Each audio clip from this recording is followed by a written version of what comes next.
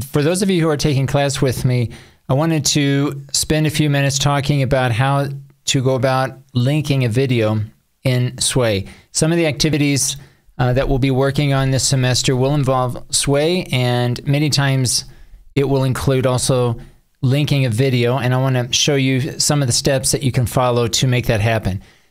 Now, just a general overview, generally speaking, the two types of videos that I'll ask you to include in your Sway will be one conversational and the other presentational. The conversational videos will be those that include more informal conversations, more spontaneous speech. Maybe it's in the planning. Maybe there are long pauses between when people are speaking. And so it's more informal in nature. It's more conversational. The second type of video, the presentational, is more formal, less pauses between the speakers. There's a very clear and organized way of presenting one's ideas, hence the word presentational. So make sure that when you're including any videos in a Sway that you're clear on which type of video that you should be including. All right, so in this example, I'm going to show you how to bring in a recording from Microsoft Teams. Many of the recordings that I'm going to ask you to include in a Sway will actually be generated within Microsoft Teams. Those meetings that you include in your breakout rooms that are recorded. Today I want to show you how you can link those to a Sway. All right, so the first thing I would check is when you're looking for the link. All right, if you click on the ellipsis here, you can click copy the link and copy this link here just as it is. Now, I'm going to show you another step just in case that doesn't work. Any of the links that you include in the Sway, and we'll look at that here in a minute, how to insert a link in Sway, but make sure you're testing the links. And if for any reason this link that I just shared here, just by clicking on copy link, if that doesn't work, then I would suggest that you open up this same video in SharePoint. Remember, SharePoint is just kind of the back end of Microsoft Teams. So all the files that you're using in Teams actually reside in SharePoint. So now we're looking at the same files in SharePoint.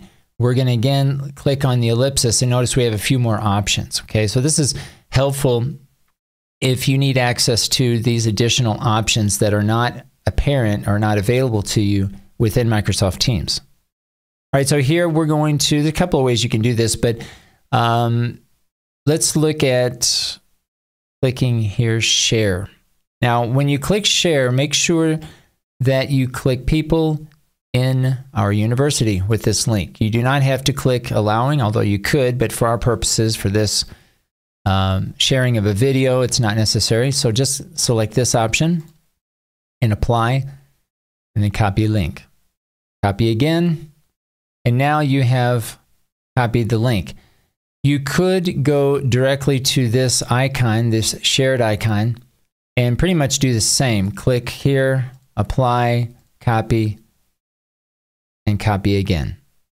All right, so we have copied the link. Now we're going to go into Sway, and if you're in your home page, Microsoft 365, you can access your Sways here along the left-hand side of your screen. Oops, not that. Let's try. There's SharePoint. It looks like almost the same icon, but not quite. So here we go into, let's say we open up a new Sway, start editing, and wait for it. There we go. And just for the sake of this example, we're going to click a text here. You'll want to include some kind of text, depending on what you're explaining. And we're going to select the text. We're going to click link. Copy and paste that link in, and then we're going to test it. So we open up the Sway,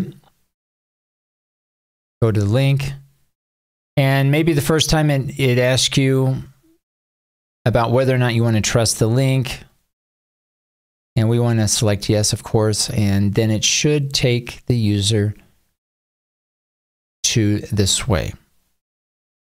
All right, so that's basically it. I think that's the easiest and best way to share videos. There are probably other ways to do it if you're going to include videos in YouTube. I'm not going to go into that at this point. Today, I just wanted to share an easy way to include a link for those of you who are generating videos within Microsoft Teams and you want to bring those links into Sway. To my knowledge, at this point, I have yet to find a way to embed these same videos within Sway. I don't think that's possible. I was even looking at stream videos, the Microsoft Stream feature or function. Those videos, there are ways to embed it, but I don't think that that works in Sway at the time of this recording. So I think this will work. This will be easy enough for the users to be able to access the videos that you're generating and want to bring in those videos into the Sway.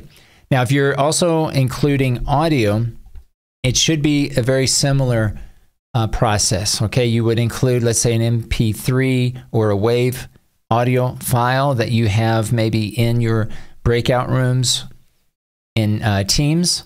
And I think you can go through that same process of sharing, just making sure that you're selecting people within, in our case, the university, so that those of us, students and teachers alike, who have accounts with Microsoft 365, who have signed in, they should be able to access that link. It is important that the user is signed in to Microsoft 365 in order to open up that link. Otherwise, obviously, they won't. It's not a public link. It's not available to the public, only those who have a university account. So I hope this helps, guys. If you have any questions or issues regarding this process, feel free to reach out to me. Again, those of you who are taking classes with me, the best way to reach me is via chat in Microsoft Teams.